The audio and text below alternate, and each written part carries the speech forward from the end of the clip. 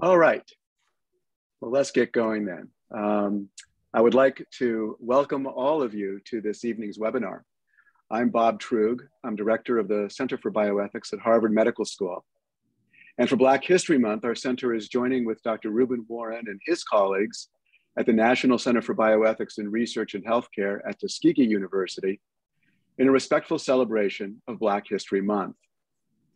So during the month of February, we will be co-hosting a seminar each Wednesday evening at 6 p.m. This is part of a now 2-year collaboration between our two centers at Harvard and Tuskegee, and the second year that we have worked together for Black History Month. So actually, we could have the logistics slide. So before we start, just a couple of comments about logistics. Please use the question and answer, the Q&A box, to send questions for the panelists. Please use the chat box for any questions that would go to our producer, Miss Ashley Troutman. And then just to say, for security reasons, information in the chat box will only be visible to the panelists and the moderators this evening. And then we can go to our next slide, Ashley, on our upcoming events. So I'd also like to draw your attention to the upcoming sessions for the next 3 Wednesdays in February.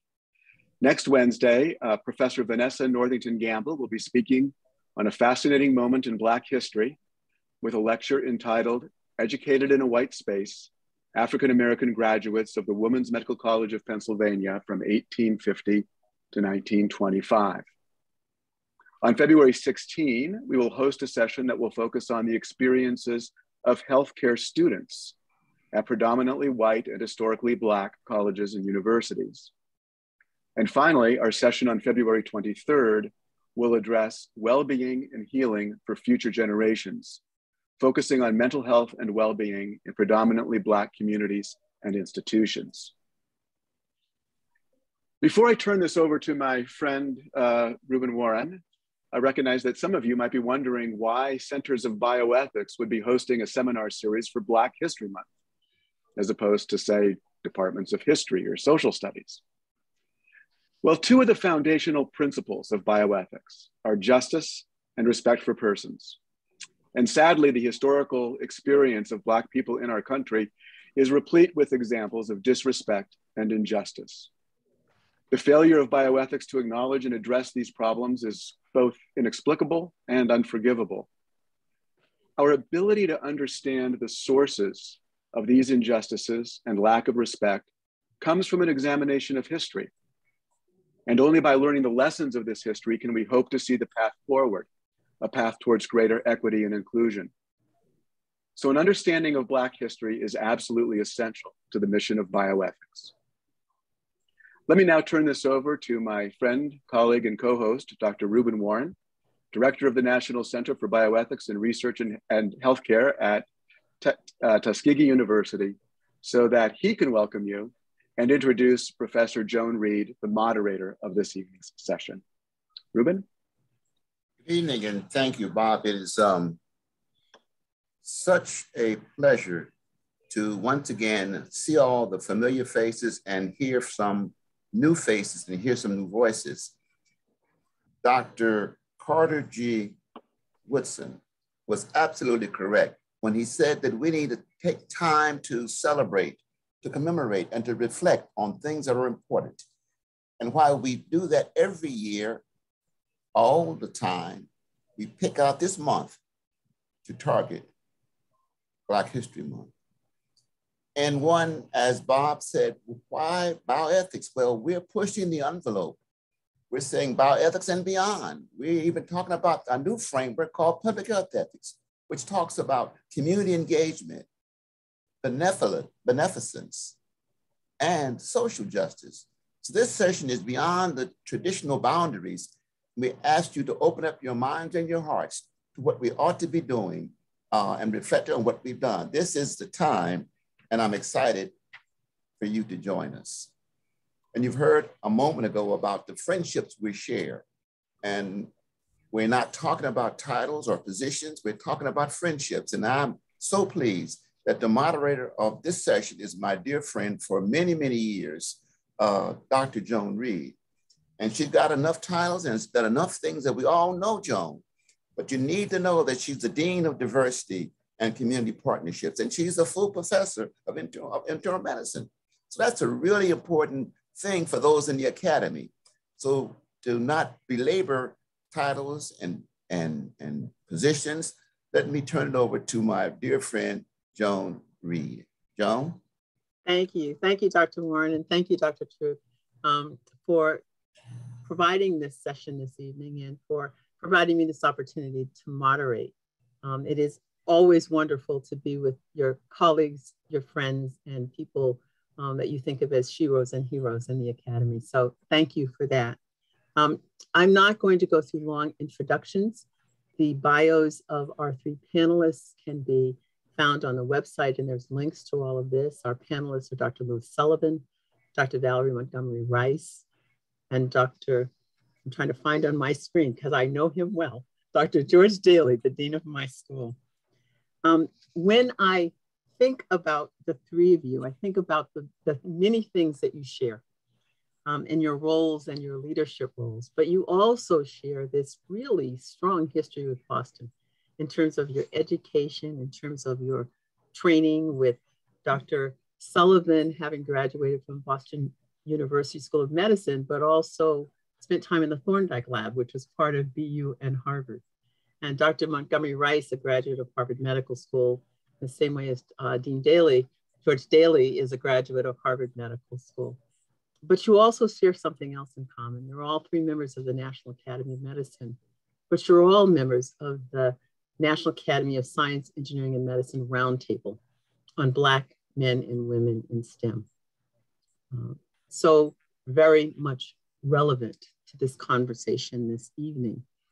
And rather than talk about your many accolades and honors and all of your accomplishments, you're all three beyond accomplished, I'm hoping that you should share a different part of yourself and share with us briefly your own sort of early history, your personal or educational professional history, and how it impacted you in terms of your perspectives about the conversation today, about the conversation about anti-racism, about equity and social justice, your perspectives from what you bring forward about creating real change in these areas. And I'm going to start with you, Dr. Sullivan. Sorry, did you say Sullivan? Yes, I did. Oh, yes. Very good. Thank you. Well, first of all, it was a great pleasure to be with all of you this evening and to be part of the panel and to really relate to the audience. But let me begin by a quote from perhaps the most famous Morehouse College graduate. There's Martin Luther King Jr. And many of you know, one of the things that he said is this: of all of the forms of inhumanity to man, perhaps access to healthcare differences are the most shocking and the most inhumane. And so that perspective from one of our great moral leaders, I think, shows the importance of bioethics when it comes to healthcare.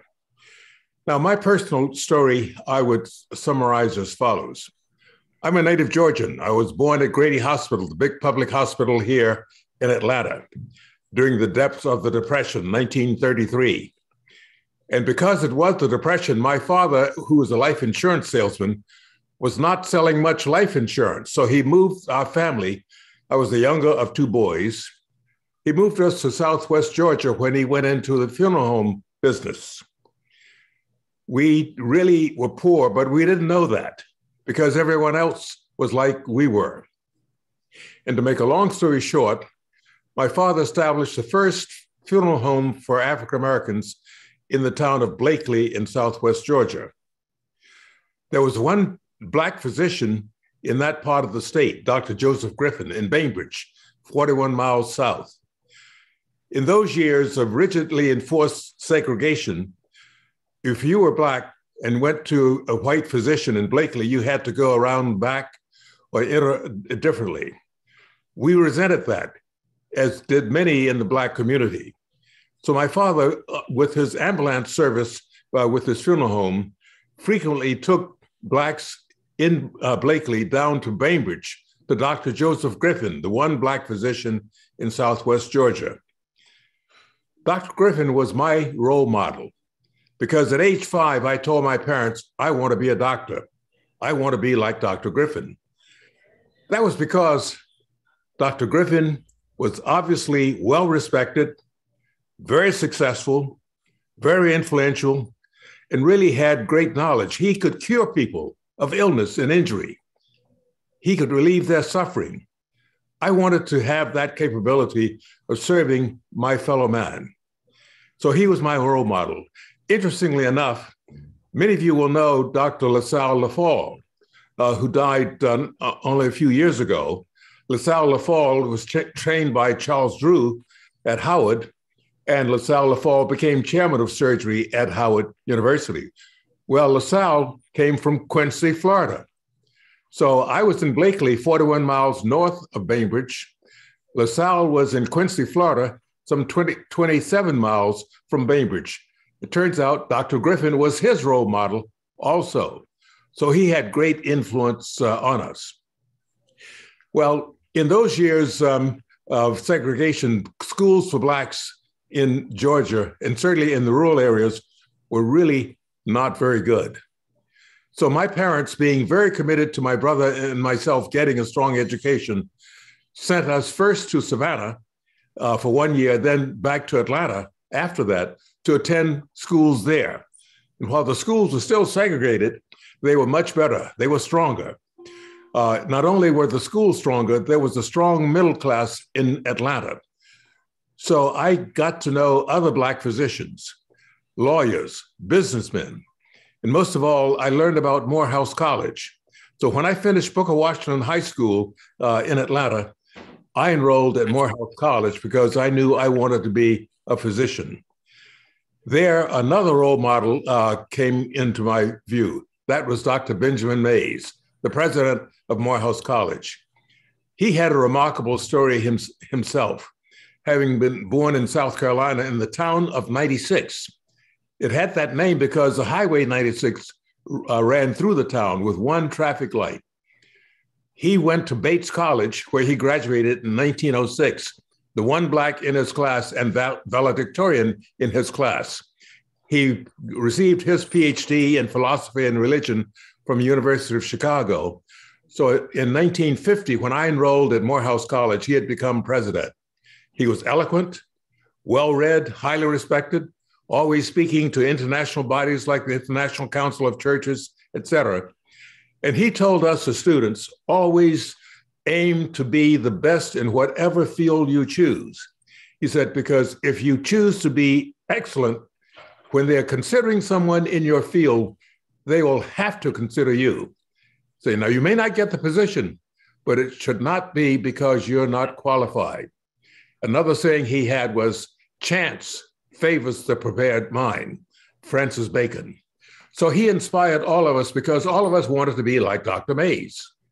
Well, we were encouraged in 1953, our junior year, to not only to apply to Howard and Meharry, but to other medical schools as well.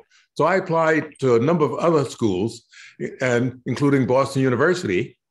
I was quite surprised that 3 weeks after I sent my letter in, I was hoping to be invited for an interview. I got a letter. I opened it very carefully and said, congratulations, you've been admitted to Boston University. So I had not gone for an interview. I had been interviewed locally in Atlanta by an alumnus of Boston University. So that's how I ended up at Boston University. In my class of 76 students in 1954, which is the year Brown versus Board of Education, I was the Black student in my class, living for the first time in my life in an integrated environment. I wondered, how will I be received by my classmates and by the faculty? Will I be ignored? Will there be hostility? Well, we had our first examination 3 weeks after we had entered, and I did very well. And that allayed my questions as to whether my preparation really would be very good, because my classmates had finished first or second in their class from Amherst or Williams or Harvard or Princeton elsewhere. So I had a very good experience at Boston University, became class president, and then decided in medical school that I wanted to become a hematologist.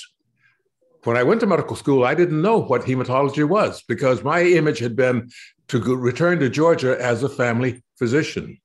So when I finished BU, I then went to Cornell. And in 1958, in New York City, again, the picture was repeating itself. The first Black house officer at Cornell Medical Center in New York, a most urban city in the country. And if you talk to anyone my age who's African American, you'll get a similar story of them being the first there, because all of this is to say we have made progress, but that progress has been very recent. And we need to do everything we can to really solidify that progress. So following that, I returned to Boston, and after a year of pathology with Ben Castleman at Mass General, I went to the Thorndike and trained in hematology, and then I started my career in academic medicine. Mm-hmm. So that is how I started.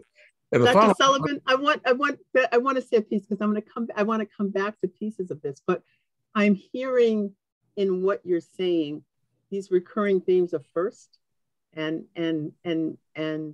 of stepping into places where you haven't been before. And as I think about some of the issues of today, as I think about the work that's being done by the Roundtable, we still have our youth today who are stepping in as first and stepping into places where they wonder if they belong.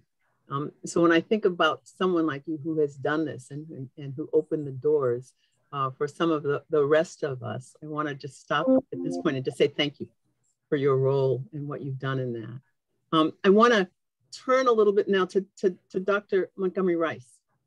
And if you could share briefly part of what brought you to this place and why is this place to you important to you as we talk about anti-racism and as we talk about the importance of equity and social justice. So thank you, Joan, and Dr. Sullivan, Dr. Daley. It is such a pleasure to be with you. And Joan, excuse my familiarity, Dr. Reede.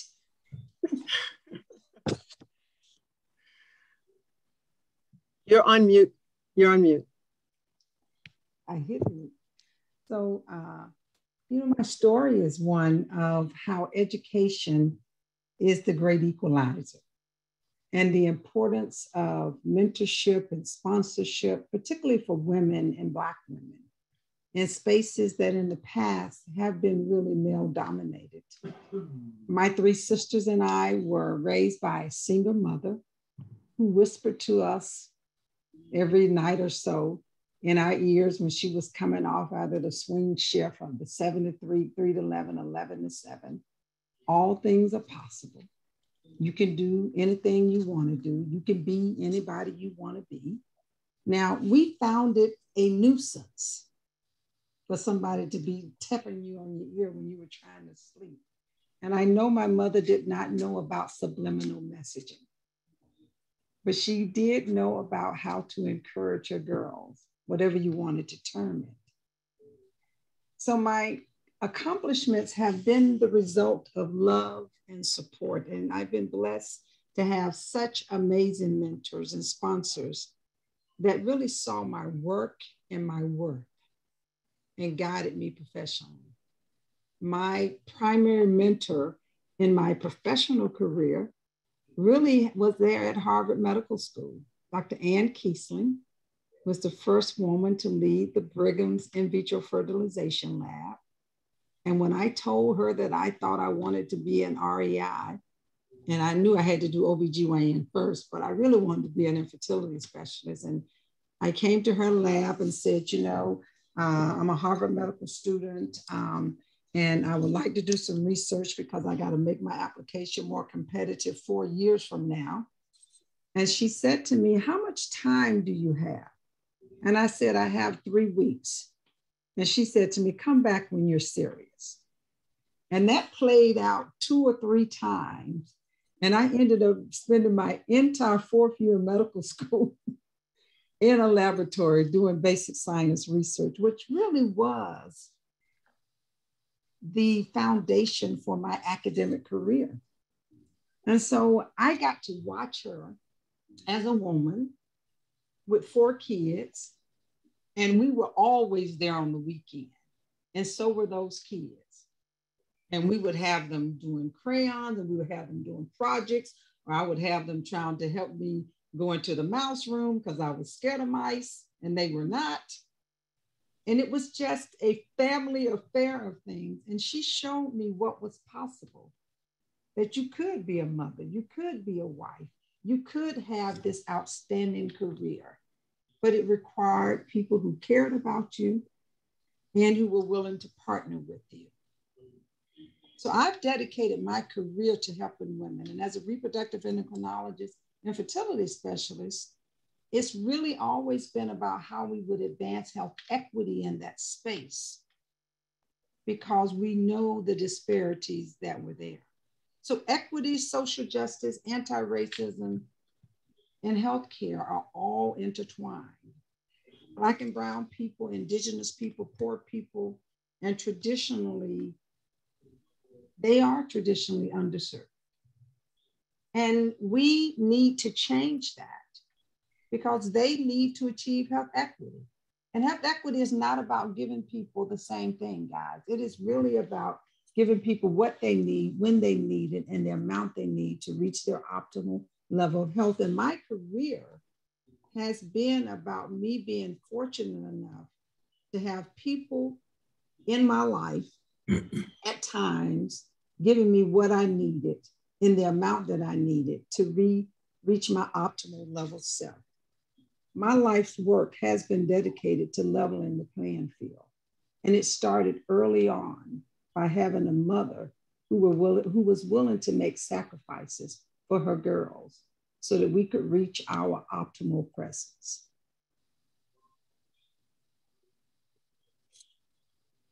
As I listen to you and as I listen to Dr. Sullivan, it is so very clear how those early experiences really guide and influence us as we move forward in our careers. And hearing the role models at different points, from the physician, LaSalle Fall and Louis Sullivan, being the role model for both of them, this scientist and this physician at Harvard being this role model for you, and this importance of role models, mentors, and others within our lives. Thank you both. Dr. Daley, can you give your perspective?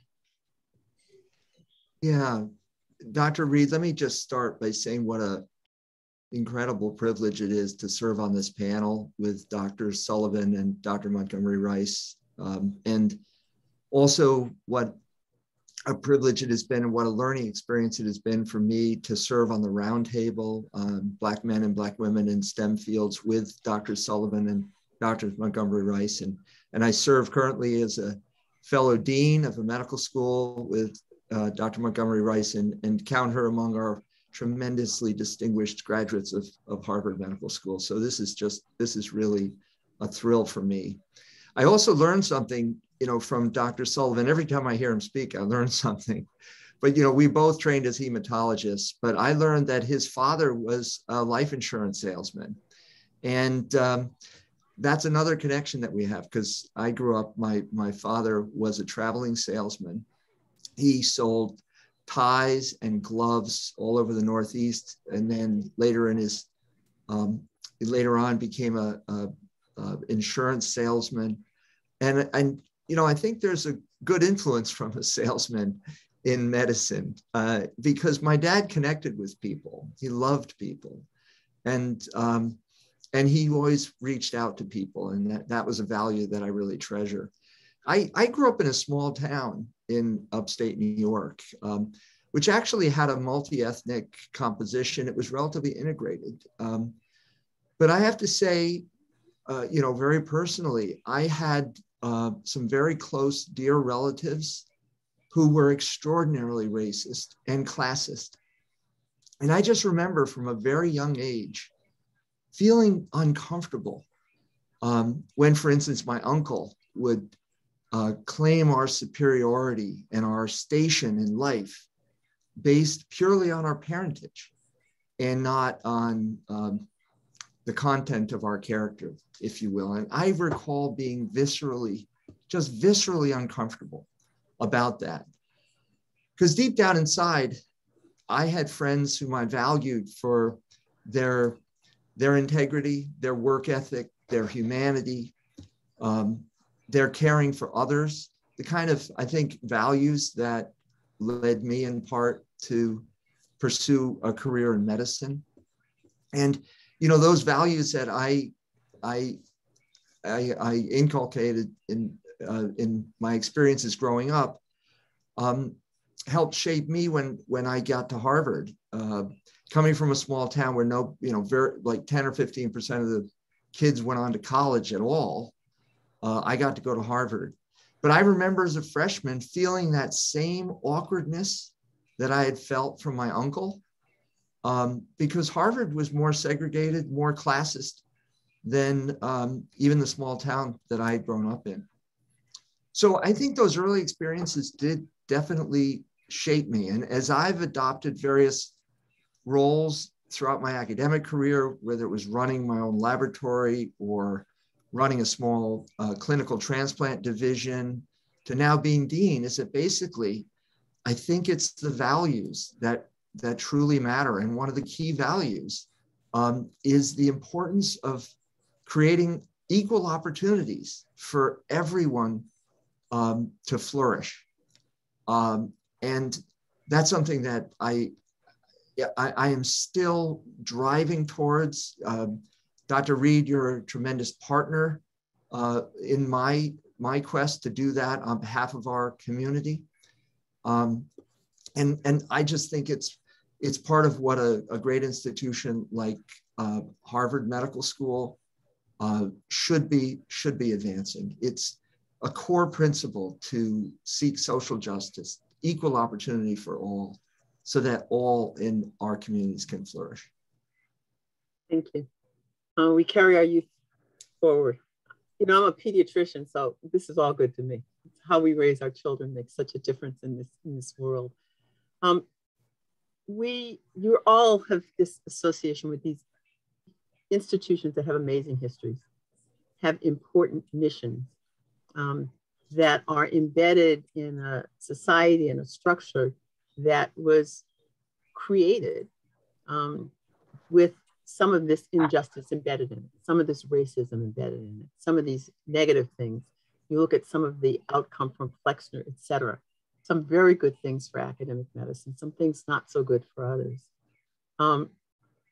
As you think about where we are now, and I want to take us to where we are in very current terms. We're in a time where, if we look across our country, there's this sort of awakening for some, reawakening for some, and some of us who've just been awake every day of our lives because we live being awake all the time. But we have institutions and places that are saying that you can't teach about racism, you can't teach about slavery. We have, in the past 48 hours, had our historically Black colleges and universities experiencing bomb threats. So as we've moved forward, there's a part of us that is still carrying some of this history. And I'd like you to speak on that. I think that as much as we have this opportunity to talk about our mission and the work that we do and how we can work together to really counter racism, to also talk about what is happening in the news as we speak. Dr. Montgomery Rice, I want to start with you.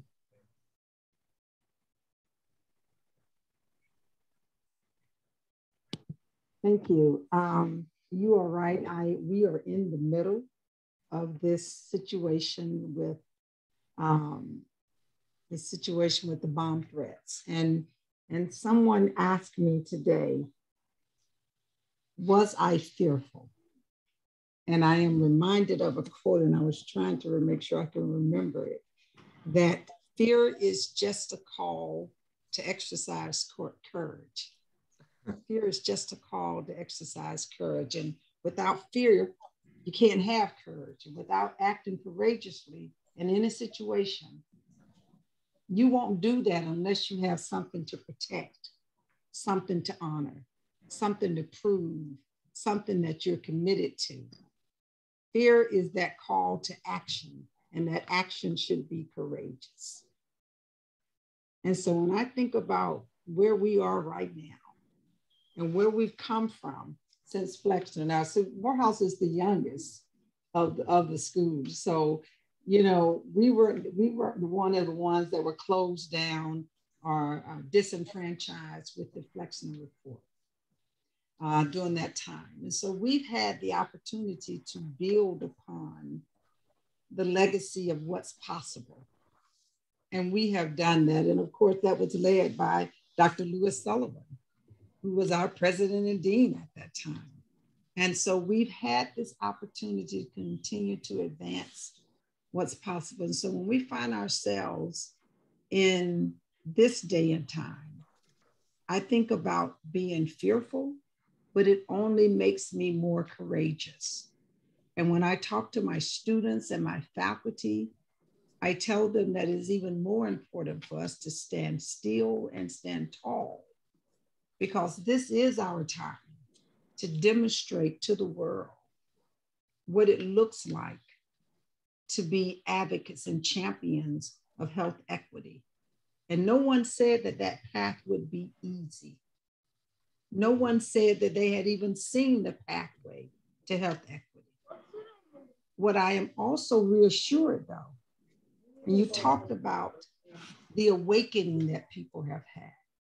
There were many people who believed in the achievement of health equity, but they didn't quite know how to get there.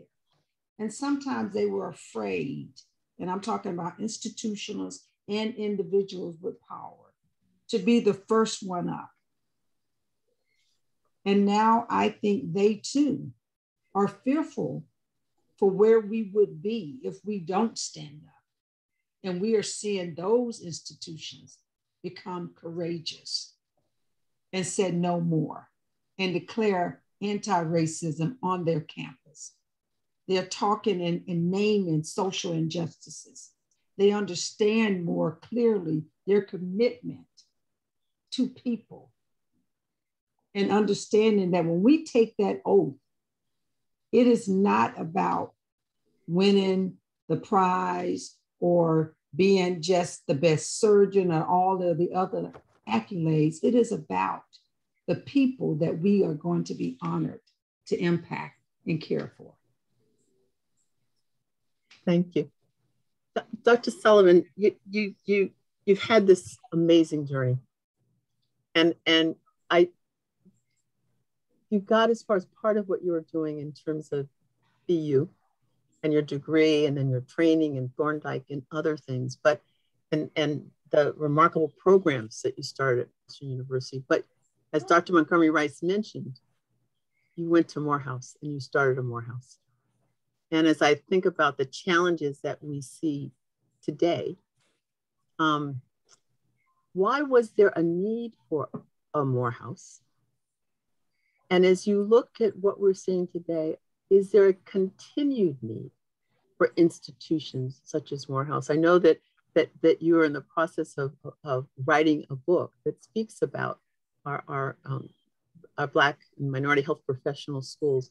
But what led you to do that then? And what can we learn from what you did then that we can apply today? Well, first of all, I would say, I would certainly want to agree with Dr. Rice that we need to continue to plow ahead and not let these threats of bombs, et cetera, deter us whatsoever. You think about what happened with W.B. Du Bois and John Hope, who was president of Morehouse College in the early part of the 20th century. They worked to form the Niagara Movement, which was the predecessor of the NAACP. You think of people like Martin Luther King, Reverend Lowry, and the others, and people like James Meredith, who walked the highways of Mississippi in spite of many threats. You think of Brian Stevenson in Montgomery, who has built this memorial to all of the lynchings that occurred, et cetera. So I think all of us, in spite of these conditions, need to continue to push ahead. Let me say this. I ended up as a research hematologist when in 1974, Morehouse College decided they wanted to start a medical school. And as an alumnus of the college, I was asked to serve on a committee of alumni who were in academic medicine to advise the college on this. We worked for a year. We thought, first of all, we were skeptical, but then by the end of this year, we were all enthusiastic. We thought that it was not only possible, but that it should be done. So Morehouse College undertook this, and I was fortunate to then be asked to be the founding dean, and that gave me an opportunity because, in essence, for me, this meant the actual fulfillment of why I went to medical school in the first place. I went to medical school intending to be like Dr. Griffin. I ended up pushing vitamin B12 across cell membranes and looking at the effects of alcohol on blood cell production. And while that was very exciting and very productive, starting the Morehouse School of Medicine was an opportunity for me to really return to Georgia through my graduates of the Morehouse School of Medicine and become those physicians in those medically underserved areas. Because when my father took our family to Blakely, Georgia, he formed a chapter of the NAACP. He started an annual Emancipation Day celebration January 1st of every year. He would have people like John Wesley Dobbs come to Blakely to urge the Blacks to vote. He sued the school system because they were separate but not equal. So in essence, in addition to preparing me for a professional career, an educated career, my father and my mother were preparing me and my brother for careers as activists. So that's why I found the challenge and the opportunity of developing a predominantly Black medical school to be very exciting. And the need for it is as follows. In 1950, 2% of America's physicians were African Americans, when we were 10% of the population. By the mid-70s, we were 12% of the population, but only 3% of the physicians. Morehouse School of Medicine was founded to really help address this, not by itself, but to help serve as a model for all medical schools to be much more active in becoming more diverse institutions and training their students. So the opportunity to do that was really a great sense of fulfillment. Now today, we still have only 8% of today's medical students are African American, although African Americans are now 13% of the population. And we hope to have a society one day that it won't matter whether you're Black, white, red, yellow, or what have you. But we're not there yet. And we know that many people feel much more comfortable having a physician who understands them, their language, their culture, their value system, and who respects them as individuals.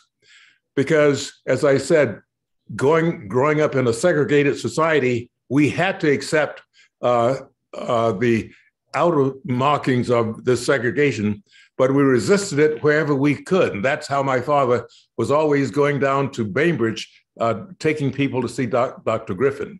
So we need to do everything we can to improve the health of our citizens. And part of that is having a more diverse health workforce, not only in medicine, but in all of the health professions, in dentistry, nursing, et cetera. And we also need to improve the health literacy of our populations because we can really improve the health of our citizens in a great way. The final comment I want to make, because my friend Reuben Warren with his Bioethics Center there, Tuskegee, is involved, is this. One of our great educators was Booker Washington. Booker Washington, as you know, went to Tuskegee as a principal, and he built the science of that institution with George Washington Carver, the chemist who changed the agricultural economy of the South through the products that he was able to develop with the peanut and the potatoes. And it really made the farmers much more economically viable there. And George Washington Carver, of course, was a great scientist coming out of Simpson College in Indianola, Iowa. And then going, after he received his PhD from Iowa State, going to Tuskegee to form that science center. Booker Washington partnered with Julius Rosenwald. And many people don't know the story of Julius Rosenwald, who was head of Sears Roebuck, a catalog company. And living in Blakely, we ordered a lot of things through Sears catalogs. But Rosenwald worked with Booker T. Washington to form 5,000 schools for Blacks, elementary schools and high schools that didn't exist in many of these communities. And there are many people today whose education occurred in these Rosenwald schools. So fundamentally, we've had predecessors who faced odds much more challenging than the odds we have today. And I say our job and our challenge is to continue to move forward, because what we are trying to do is to realize the meaning of the Declaration of Independence of all men being created equal, and we're working towards a more perfect union in our society.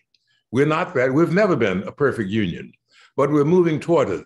So what we're doing in our activities is trying to help all of us working together, Black, white, yellow, what have you, to work together and get beyond these prejudices that really have some people who feel threatened by people who are not like them and carry out these acts of bombings and intimidation. But it's not going to work because we're not intimidated. We're going to continue to move forward, and we're going to make this country live up to the full meaning of its destiny. That's why I'm pleased to be doing what I'm doing. And that's why my early life shaped my career, where I ended up training more young people, not only who are African-American, because Morehouse School of Medicine has always been integrated from the beginning. We've had white students, we've had students from abroad, we've had Chinese students, et cetera, because everyone needs healthcare, and our purpose is to really see that people get the services that they need. Thank you, Dr. Sullivan.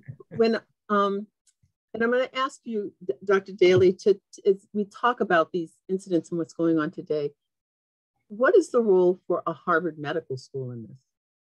What is the role for predominantly white institutions in this space?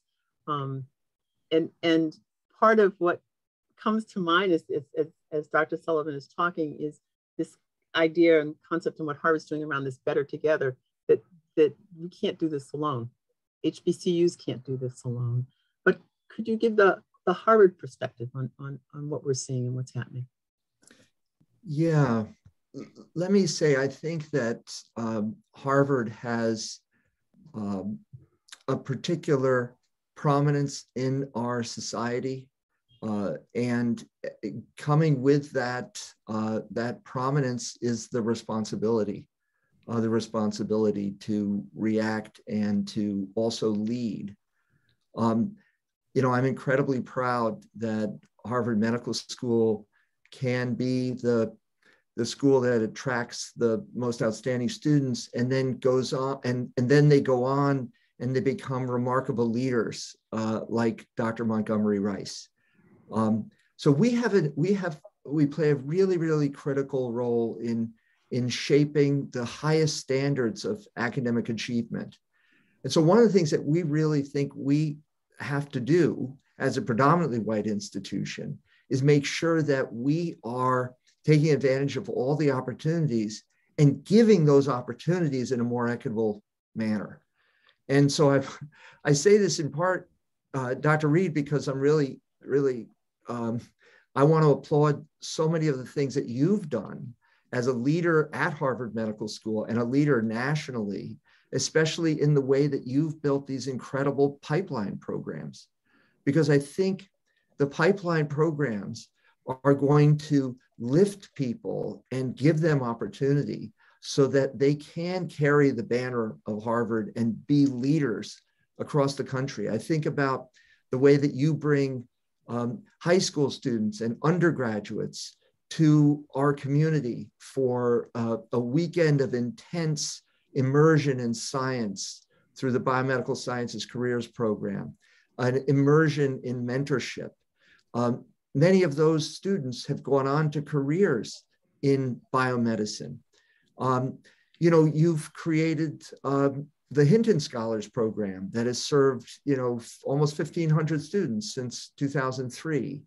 You've created this visiting clerkship program where we get outstanding students, many of whom from the historically Black colleges, universities, historically Black medical schools, coming to the Harvard system to do their clinical clerkships, to realize that they can seek opportunities in our fantastic hospitals to become leading physicians. It's a start.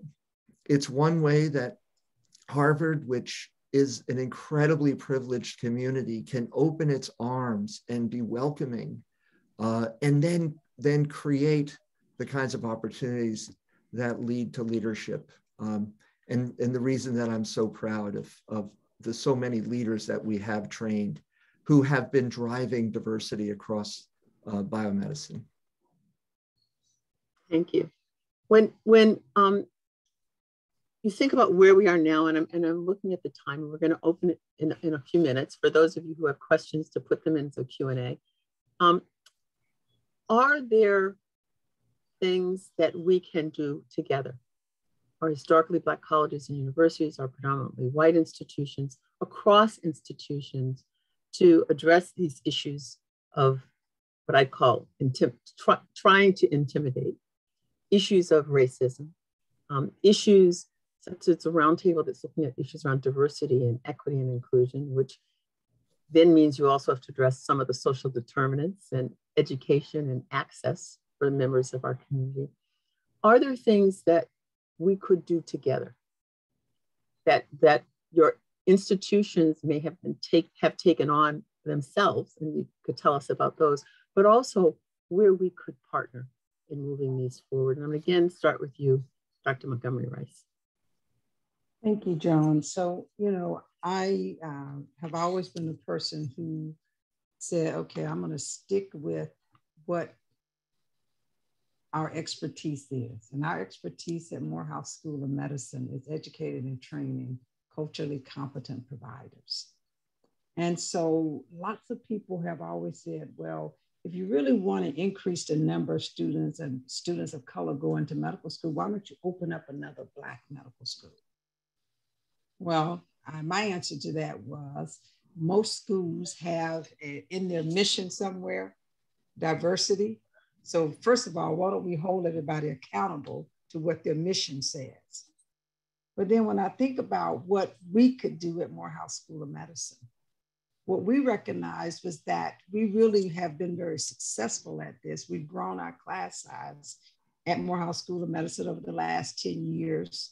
We've doubled the class size, but we could do more. And so last year we announced a partnership with Common Spirit Health, the largest not-for-profit health system in the country. The CEO and I, Lloyd Dean, decided that we could do something right now that could make a difference.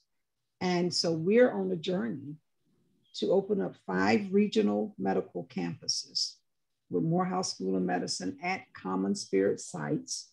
We've picked naive sites, naive to undergraduate medical education and GME, and many of them will be rurally focused or in towns and areas where there is an access challenge.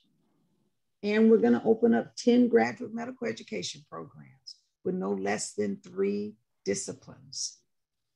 And as we grow, Morehouse School of Medicine will become 225 students who will be, hopefully 50% of them will be recruited from those communities through our pipeline programs. And eventually they're going to find their way back to those communities where they graduated from high school, where their mother is working on a paper factory, or their grandmother was cleaning somebody's house. And they're going to see their loved one having been able to experience what's possible because of the foundation. Now, that was 2 CEOs, myself and another CEO, who runs the largest not-for-profit health system in this country, saying we can do something now. And we are well on our way for success. And so I think that what people have to become is very intentional and understand what their responsibility is with the resources that they are asked to steward, how to leverage them for transformation, not just change, but transformation while they are sitting in the seat. Be intentional, and be actionable. Thank you. Dr. Daley, can you talk a little bit about this space of what we could do together? Well, I'd be very receptive to any of a number of creative ideas. I'm very excited by the fact that Dr. Trug, who runs our Center for Bioethics, is closely connected to Dr. Warren and Tuskegee. And that's just a perfect example of the way we can come together around critical issues, academic and otherwise. I also think, in our own communities, Harvard Medical School is trying to make a greater effort to reach out and engage and be more socially responsible. We saw in the COVID era, especially with the disparities in just vaccination and also the access to the trials of vaccines, that the leadership of our trials actually ended up coupling to the community health centers in order to recruit a more diverse population in those trials so that we could have a better understanding of the function of the vaccine. I'm very excited by the recent development of the Office for Community-Centered Medical Education that has sprung up in our Center for Primary Care. The goal being to engage our medical students more in the communities, to have their educational experiences be really just immersed in the communities of color around Boston, who will be benefited so much by the presence of our medical students, and our medical students will benefit so much from the enriched learning experiences that they'll gain there. So I think we need to work together as institutions, but I think we also need to come together as communities. And I'm certainly hoping that we can continue to do that at Harvard. Thank you for that. I think about, as we come together for communities, I think about our work with the Health Equity Compact and our work with King Boston and community-based organizations, and where we partner with those organizations. I have a slightly different question, go down this path, and want to put this to you, Dr. Sullivan.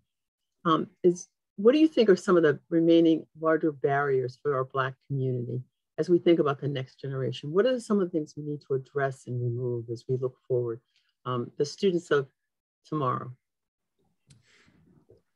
I think the major barriers are as follows. First of all, the income or the wealth of the average Black family is really minimal. We need to do everything we can to provide financial resources for these young people if they are to realize their dream of going to college, going to professional school, et cetera.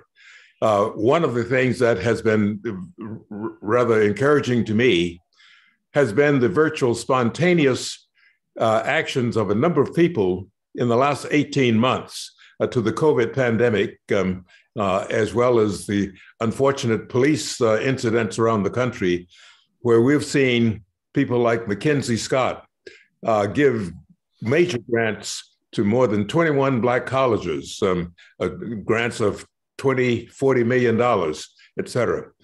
Hastings of Netflix, similar dollars to places like Morehouse College and Spelman, et cetera. And then, of course, the $100 million that Michael Bloomberg gave to the 4 Black medical schools. Those are remarkable, but those by themselves are not enough. What I would like to see is something to continue this culture of giving that we've seen, and have it continue not for a year or two, but for a decade or two or more. And I happen to be a member of a council of past presidents of Black colleges that's here in Atlanta, some 19 of us. And we've been talking about this. If we could really see that the resources come to Black colleges that they never have had, that they could do a much more robust job in preparing young people for careers, whether it's in medicine, law, business, or what have you. So that's one thing. The other thing I would suggest is this: I think our institutions can work closely together. Back in 1977, I was involved in forming the Association of Minority Health Profession Schools, which at that time included Meharry Medical College, Tuskegee Veterinary School, Xavier College of Pharmacy, Morehouse School of Medicine. And we then grew to 12 institutions, which are all 4 of the Black medical schools, the 2 dental schools, the veterinary school at Tuskegee, and the 7 colleges of pharmacy. This association has worked on a number of things, and really, in a sense, like Julius Rosenwald and the great work that he's done, the Association of Minority Health Profession Schools is not well known. Well, we've written a history of that association, which will be coming out this fall from Johns Hopkins Press, because many people don't know the National Institute for Minority Health and Health Disparities exists because of the activities of this association. There's a research endowment program that exists because of that. There's the RCMI program that came into being because of the work that we did. So that's one example of institutions working closely together. And the other comment I would make is this: in 1968, while I was in Boston as professor of medicine at Boston University, we worked with Harvard, Tufts, Dartmouth, and Vermont, Brown, and the University of Massachusetts to work to recruit more Black students to our medical schools. This was following the unfortunate assassination of Martin Luther King Jr. And many of you remember that around the country, colleges and universities were trying to think, what could they do in response to that? So these medical schools came together. We had a recruitment weekend. We brought 24 students, Black students, from 24 Black colleges in the South to urge them to apply to our medical schools and to go back to their colleges and encourage their friends to apply. So that was the Thanksgiving weekend, 1968 in Boston. The following year, in 1969, Harvard, I think, had some 11 Black freshmen. Boston University had 6. Every one of these schools that participated in this weekend when we worked together in our recruitment activities, every school except for Vermont had more Black students. Larry McCrory, who is an African-American physiologist at the University of Vermont, was disappointed, but it was not his fault. I think the students who came thought that Vermont and the North Pole were the same place, and therefore they didn't do so well. So I think that activities that we can combine in educating young people, is mentoring them, counseling them, because if they end up going to Pittsburgh or to San Diego or to Miami, University of Miami, that's okay. We want to have them in the health professions. So I think we could work together in helping to lift the spirits and the sights of many young people, whether it's in Boston or in Baton Rouge. So I would like to see us working together on things like that. I think it would have a major impact in broadening the pool of students coming into our schools. Actually collaborating and working together to bring more forward.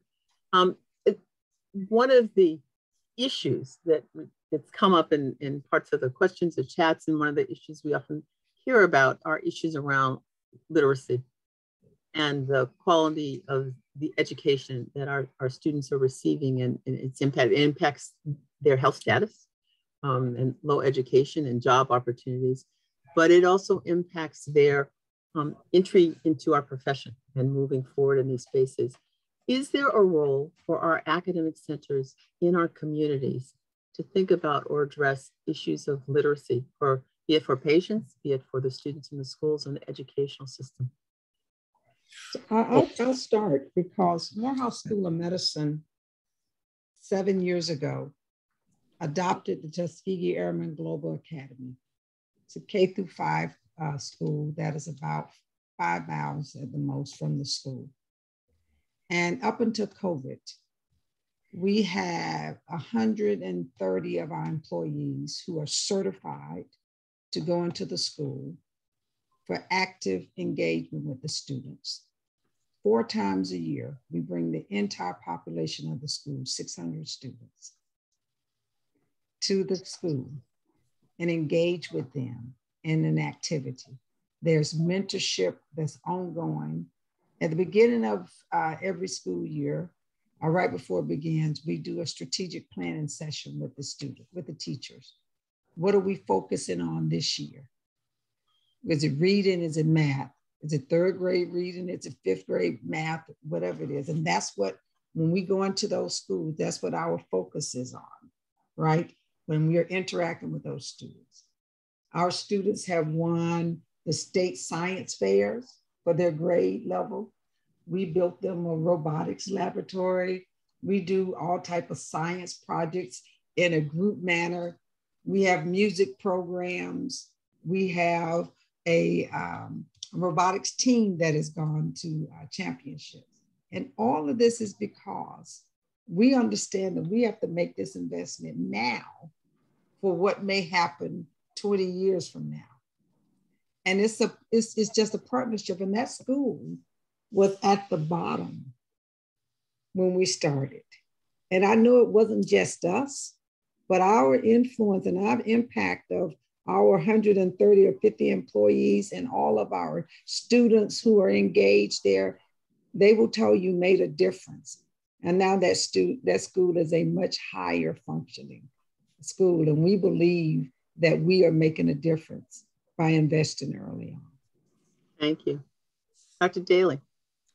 Well, I am reminded of some of the research that was shared with the roundtable by Raj Chetty, one of our economists of disparities and inequality at Harvard, who has probably done more than any other economist to shed light on the challenges of our society that start very, very young. And that the disparities start with access to, preschool education, disparities in access to childcare and the burden that childcare places, and the challenge of having any of our young people achieve their ultimate capabilities if they can't also have society take some responsibility to educate and care for our children. So I think we, leaders of these institutions, we can advocate very strongly for the importance of universal preschool, the importance of expanded childcare. I mean, most societies, in the most sort of enlightened societies, realize that by providing access to early education and childcare, it lifts everyone's capabilities and it improves the general lot economically, intellectually. And I think we have a stronger voice to be heard there. Thank you. I think that the part of what we bring in terms of our research, our knowledge building, our exploring different areas. But you didn't say it. I think the other part, and it's much like you, Dr. Montgomery Rice, there's other ways that are concrete. For Boston Public Schools, part of the AP biology students and their teachers actually do their classes at Harvard Medical School. And so I think there's a part of this that's just the concrete and on the ground. Yeah, you're talking about MedSci, right? This MedSci program was part of it, which is an unbelievable and exciting program that I've taught in. We have students taking physiology at Boston high schools who then come to the campus in a simulation lab. And they're put through the same kind of rigors as, our emergency room physicians are to see a patient. The patient is actually a mannequin, but there's someone behind the screen that's answering the students' questions in real time, and they walk them through a real clinical engagement. I think it's inspired our students to go into healthcare. our high school students. But it's got to start earlier than that. You know, I think that there's so much time lost between the early days and by the time we get to high school. We really need to be enriching educational opportunities across the board. Thank you. Dr. Sullivan, as you have had these roles with the Secretary of Health and starting medical schools and being on this roundtable in so many different places and so much influence in different places, your thoughts in terms of where we can step in around these issues of literacy and the education of our youth and how we are or are not preparing them? Well, I certainly want to agree with Dean Daley's comments that we need to have the help of economists and others. And one other example I would like to add is that of James, well, his name is James Coma at Yale, child psychiatrist, African-American. Jim Coma for years has worked to improve the functioning of inner city schools, and he's developed what's called the Coma method, and working to really turn failing schools in the K through 12 system into successful schools.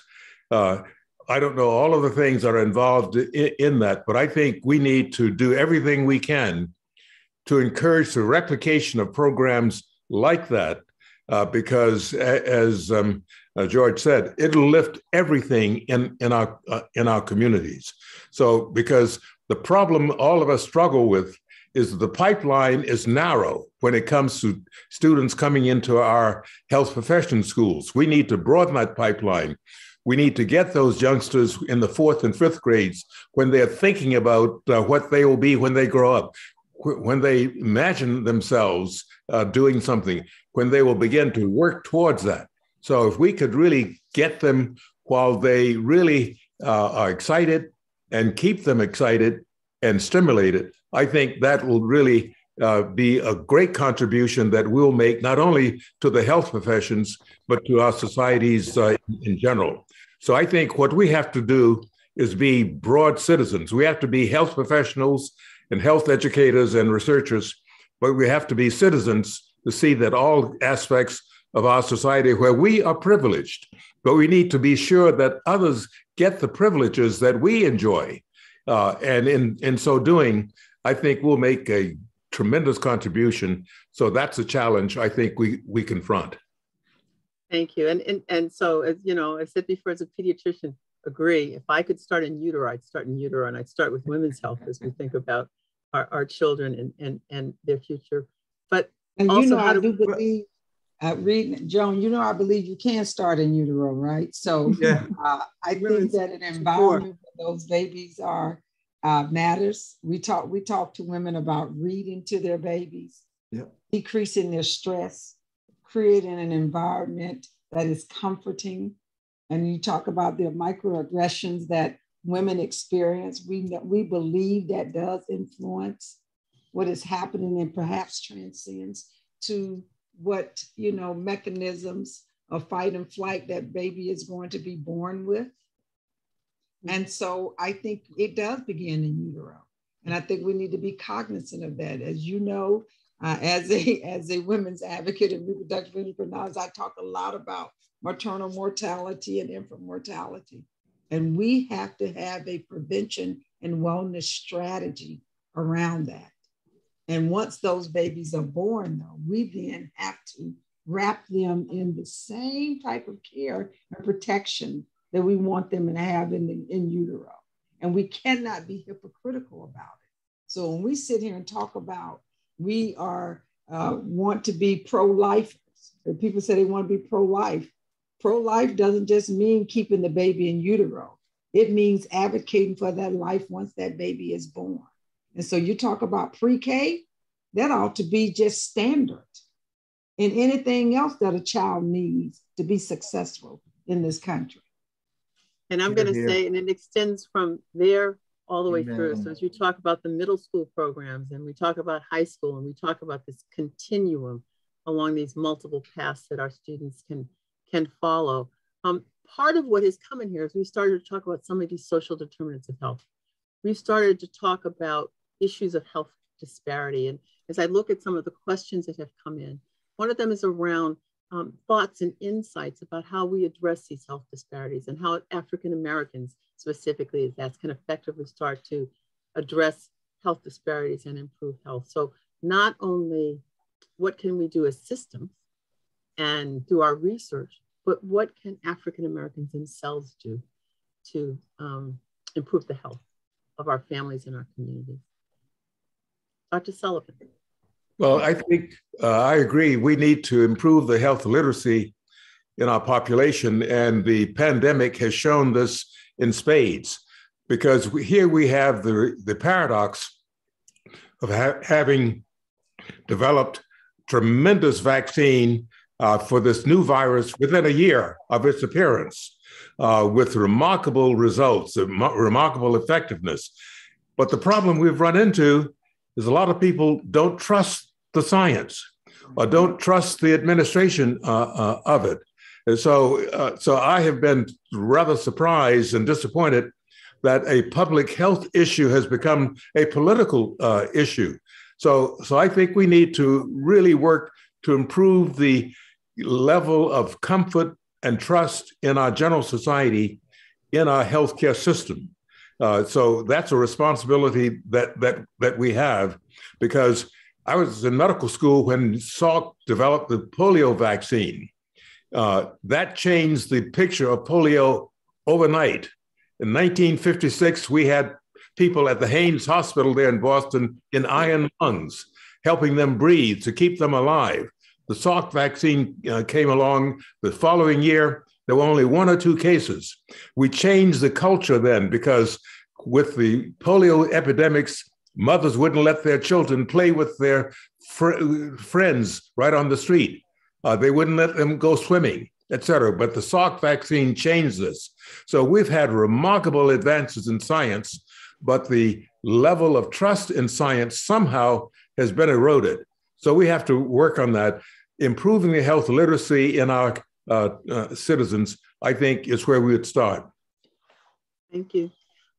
Joan, yeah.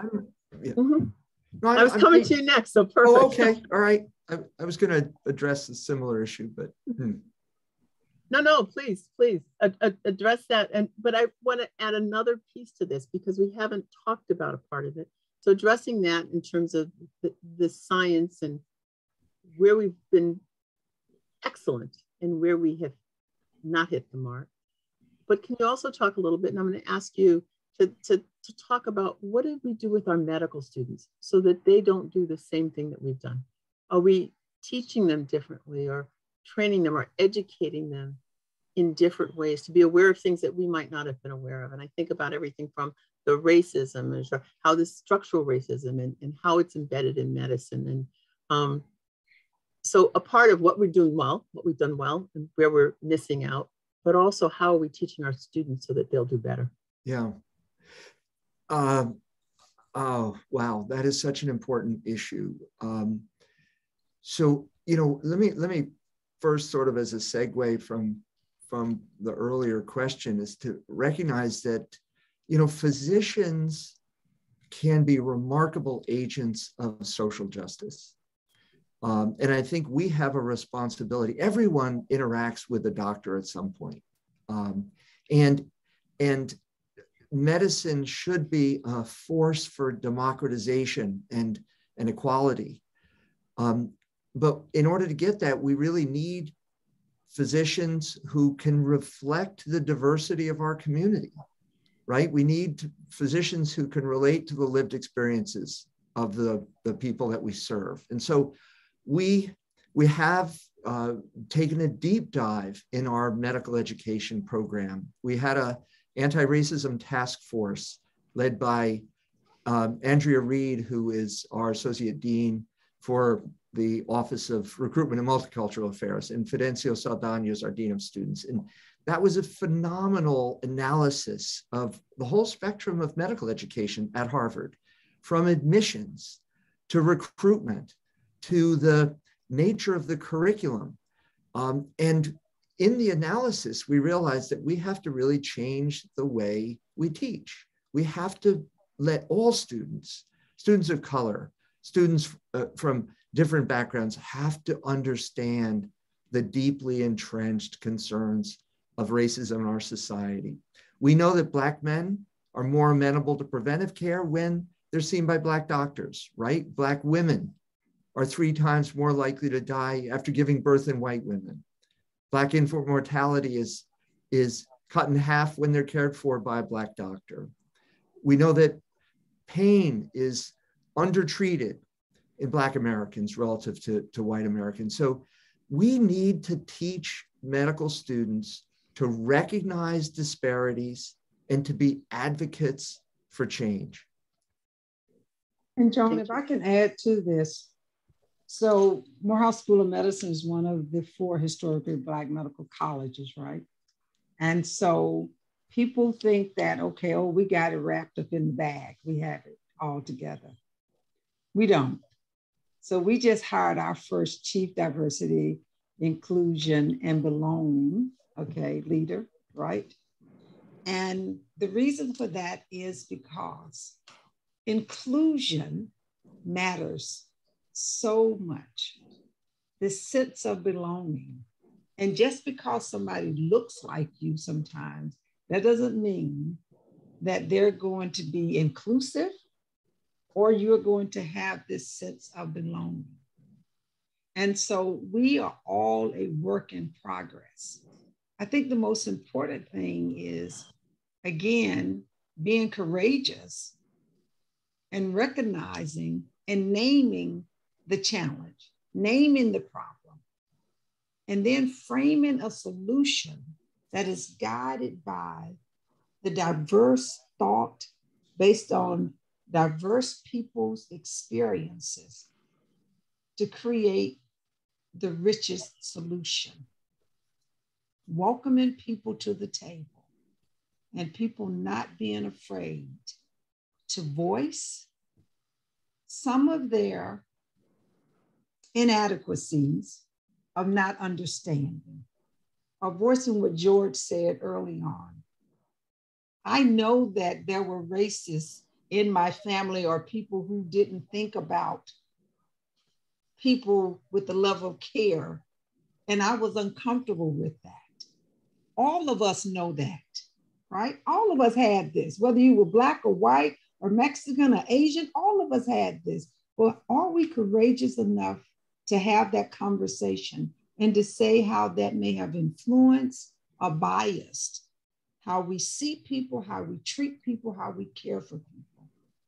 Once we get it out there, we can then collaboratively come up with a solution that can change minds and change hearts and end up positively impacting the people that we are here to serve. Thank you.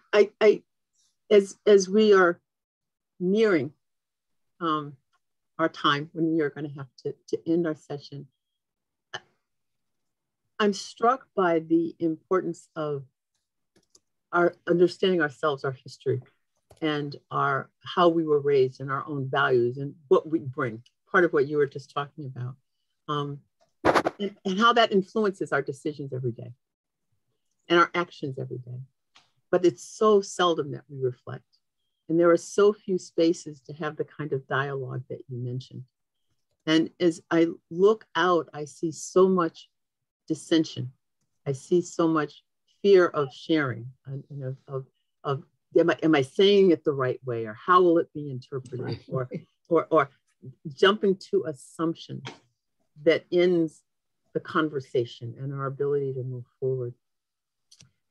3 of you are leaders who have led and are leading organizations where dialogue is so important, where it is so important for us to create this space for conversations, honest dialogue where people can bring their authentic selves and transparency. Can you talk about part of this? Because it's an issue in our institutions, it's an issue in our nation of being able to have these conversations. And just some of your take, I don't think you have magic bullets, but this is such a critical juncture in time and such an important issue for all of us. How do we not just talk to people who look like, sound like, think like ourselves, but expand that? Dr. Daley. Well, I have to say, as I'm reflecting on listening to Dr. Sullivan and Dr. Montgomery Rice, that how humbled I feel at how much I've learned just from what they've said, what compelling communicators they are. You know, I think that someone like me in my role has to be willing to admit their own ignorance, their own inadequacy, my own vulnerability, especially around these very sensitive issues. I'm still learning, and I hope I'm still growing, and I hope I'm still working towards becoming a better person, a better leader, someone who understands the struggles, many of those struggles that we've been speaking about this evening. So I won't stop trying to articulate the values that I think our community should be driven by, and those values include social justice and equal opportunity for all.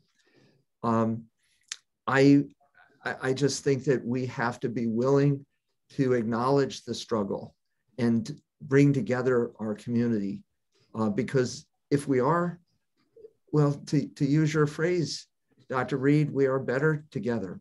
We're better when we work together. And Dr. Reede, I will say that the influence that shapes us into who we are and how we see people comes from many places and spaces and in many colors. So many people would believe that I went into OBGYN, reproductive endocrinology, because of some great experience. And I did have great experiences with women, but it was really a white male at Harvard Medical School, Dr. Isaac Schiff, who is the kindest person in America, okay? No doubt about it. And he told me something early on. He said, presume good intent until somebody proves it otherwise. Okay? Good intent. And that's what he is. That's what he did. That's how he lived his life. That's how I saw him all the time. Good intent. And then the second person who affirmed for me that I had gone into the right specialty was another white male, John Thompson, at Emory University at Grady Hospital. He wrote to Lynn's textbook. He never walked into a patient's room without knocking on the door first. He never touched a patient before saying, Mrs. Jones, may I grab your hand? Mrs. Jones, may I examine you first? It was that bedside manner and that care, regardless of who that patient was, that level of respect that was provided and given. He saw the humanity of those persons, both Dr. Schiff and Dr. Thompson. And that's why I knew that I had gone into the right profession. Those were the people who I wanted to emulate. And so what I would say to people is, look around and give people the opportunity to show you who they really are. And you will be surprised at how much you will learn and how much people want to give if we give them the space to do so. Thank you. Before I turn this back over to Dr. Trug and Dr.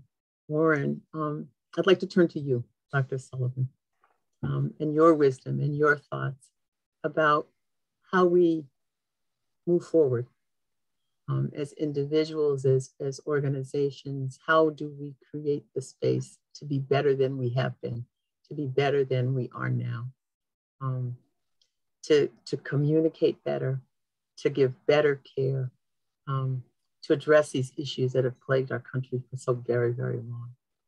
Dr. Sullivan, last word, and then Dr. Trug and Dr. Warren. Well, I think we need to be inspired by those who have come before us and follow their examples. Because I think both Dr. Daley and Dr. Montgomery Rice have said it very well. None of us is a perfect being. We all have our faults. We all have our deficiencies. But what we need to do is recognize those many positives that exist in others and reach out and have that as a bridge. So that my goal is to really work to see that I'm a better person tomorrow than I am today. To see that my community is a better community tomorrow than it is today. In my country, you remember I said we are working towards a more perfect union, though we've never had that. But I haven't lost faith in that possibility. So I think if we keep that commitment, we'll get to where we want to go. It'll take a lot of work, but I think we're prepared to do it. And I'm encouraged by this discussion because that shows that we have the fortitude, we have the commitment, we have the desire to be a better country, to be a better person. And we as individuals who have enjoyed the opportunities that this country has, in spite of the many obstacles, we need to enlarge those opportunities for everyone and understand that when we create opportunities for other people, we don't lose anything, we gain. The people who are doing the bombings and the threats, those are people who don't understand that if they embrace their brother rather than reject their brother, they enjoy a better life, they enjoy a better community. So that's what we have to do. We have to continue to reach for the beloved community. And we as physicians have a major role to play. We have an exalted position in our society because of what we provide, for what the integrity and the honesty that we should have when we are at our best. We need to continue that. And the final comment I would make is this. We've had tremendous development of our science and our technology, and we want that to continue, but we don't want that to sideline us. We have too many instances of really becoming captured by our technology. Walking into a patient's room, looking at our computer rather than looking at the patient. We need to be sure we preserve the humanism in medicine, because I often say that medicine and the other health professions are science-based, but they operate in a social setting. So that means we need both the science and the humanism to be an effective professional and to provide the best services.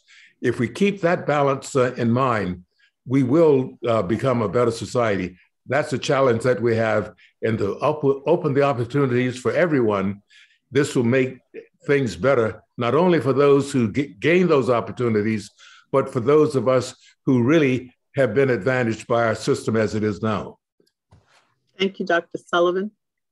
Thank you, Dr. Montgomery Rice. Thank you, Dr. Daley. This has been inspiring. I've learned a lot. I am so proud to be a physician. I'm so proud of our what we have done and what we can do moving forward. I am so happy that I can call you my friend. Thank you very much. And now Dr. Trug and Dr. Warren.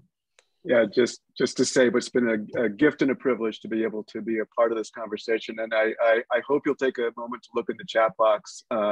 There's so many people that have expressed that view. It's really, can't say how much we thank you for what you've done here. So, and thank you for the participants too, who participated as well. And I know you weren't able to see all the comments and stuff, but the questions and things you asked were very helpful.